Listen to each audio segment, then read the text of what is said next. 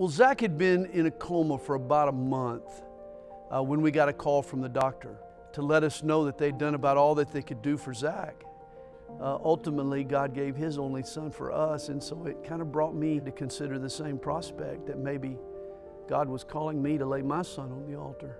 So I had COVID pneumonia, incredibly scarred my lungs. Like, I'm alive because of a direct intervention from God. So my son plays travel baseball, and so we've been playing on this team, and there's a couple guys that coach, and Sean and Greg, good fellas, but I've been trying to get Greg to come to church. He's like, nah, man, I'm Catholic. I was like, I don't care if you're Catholic. You can just come hang out with us one Sunday. So every once in a while, I'd invite him to church, and he would politely decline. Well, he hears that I'm in the hospital. So I wake up, and when I get to my mind, Jessica goes, you'll never believe who's been coming to church. I was like, who? She's like, Greg. I said, so I had to almost die to get you to come to church? He goes, yeah.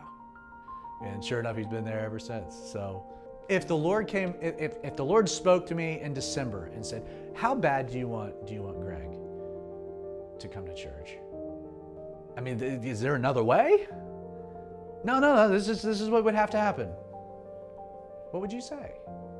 God has called us to trust in a person, not an outcome. We can pray and ask for an outcome.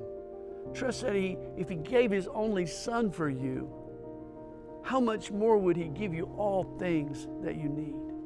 This is the kind of Father we serve. Because you love that man enough to die for him, and you've called me to be like you.